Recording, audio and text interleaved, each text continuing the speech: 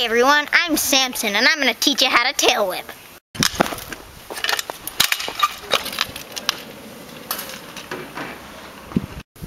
To do a tail whip, you're going to really need to learn how to roll and do a really cool bunny hop. The foot positioning for the tail whip, you're going to want to put your feet right here real nice so it's easy to take them off so you can get a nice scoop. And then you're going to want to go like this, then you're going to land like that so you have a nice stable landing, then you're going to roll away butters. Let's take it to the streets.